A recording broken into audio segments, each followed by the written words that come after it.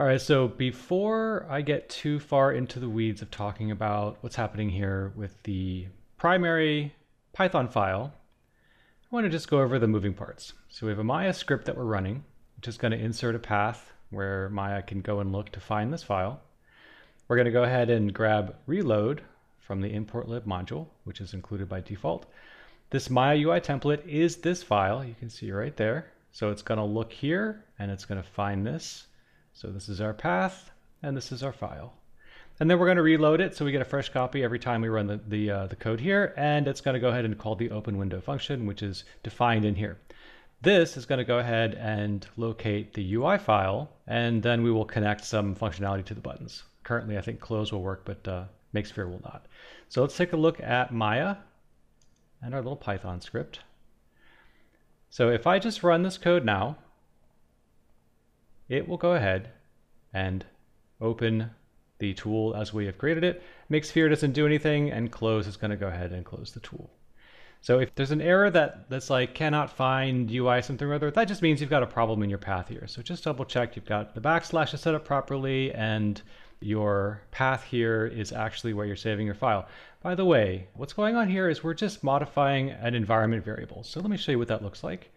If I come down to my search and I type env, that's going to bring up the environment variables, which I can get to right here. And then if you click on path and edit, you will see here at the bottom, that's our path. So once it's added, it's not going to add another instance of this path. So you can leave this code in here, and if you ever need to add another path, you can also just go directly to your environment variables and add it there. This is just to kind of keep things nice and clean and relatively simple. All right, let's take a look now at the Maya UI template Python script. So we have to start with a class definition. You can call a class whatever you want, but it needs to inherit from qtwidgets.qwidget in this case. If I double click on my class name, you can see it occurs here in this line that starts with super. So if you change this, you need to update this. And then down in open window, all of these things here need to be updated as well. So it's all part of the same thing.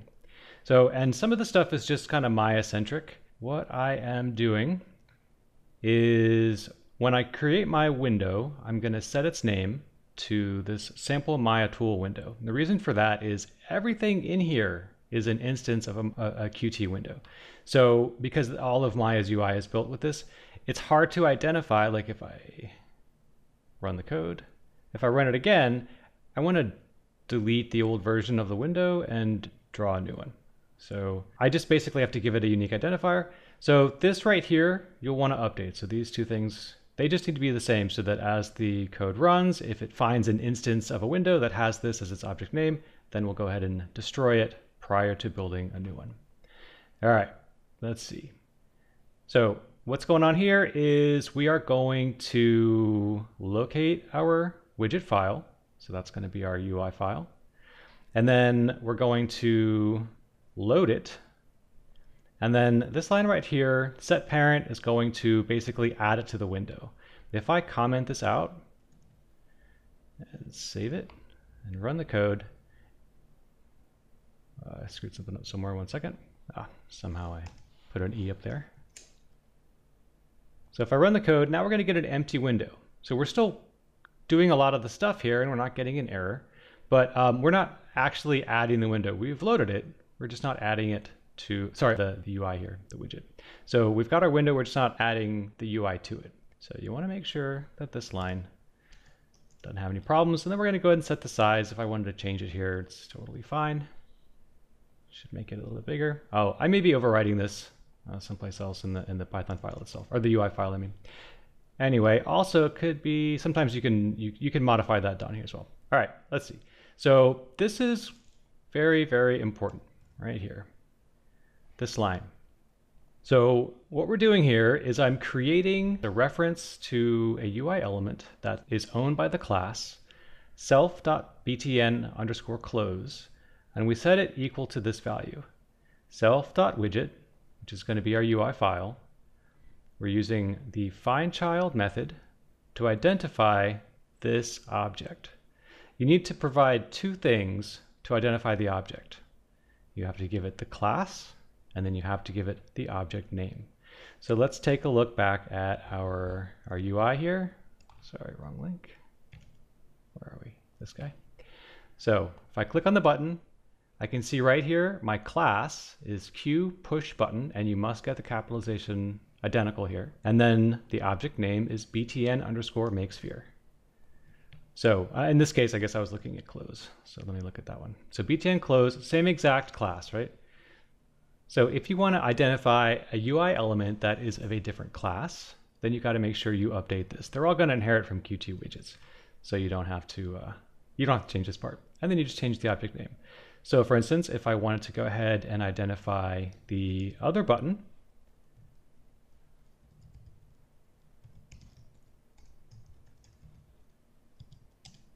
I'll go ahead and create a name for it that I can use throughout the class. And I'm going to set it equal to this because it's going to be the same. But this object's name is makesphere.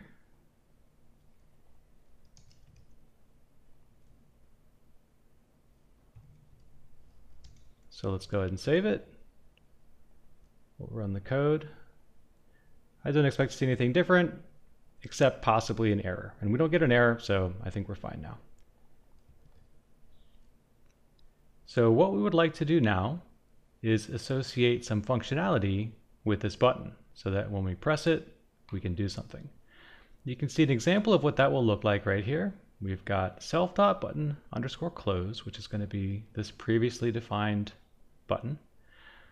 It's going to have a signal called clicked. And then when we have the event of the clicked signal, we're going to connect this function to it. So this function is defined right here. And all it's going to do is it's going to print closing window and then go ahead and destroy itself. So self here again is going to be the window. So if we wanted to create some functionality here with our makesphere button, we just need to reuse this code here.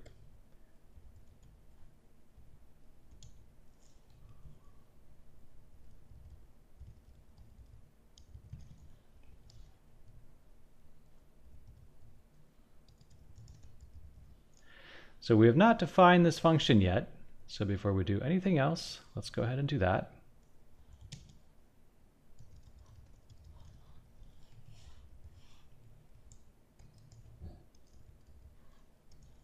So for now, we'll just put pass here so that it doesn't throw an error, but it doesn't do anything either. I guess we can add a print statement.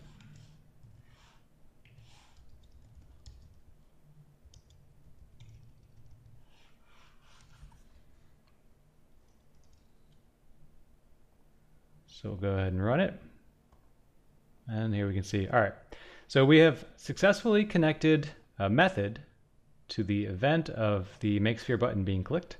Let's take a look at some more signals and kind of what's going on under the hood with our QPushButton object here. It is often useful to look at the Qt documentation, even though what we're doing is we're writing PyQt. So if you want to look for specific examples, you want to make sure that you do a Google search for PyQt. But if you want to understand and a little more in depth about what's going on, what's available to you, then the documentation for Qt can be more useful. This is expecting to be written in C++, but you can still get a pretty good sense of what the available functionality is. So this is a class, QPushButton class, has some functions. This inherits from something called QAbstractButton. So if I clicked on a QAbstractButton, it's going to take me to the documentation for that, which is going to have signals. So this is where our QPushButton is getting its clicked functionality. So we've got clicked, pressed, released, and toggled. So you can actually connect different functionality to all four of these. We really only care about clicked though. But anyway, that's where this is coming from. And you can see the use of it is pretty straightforward.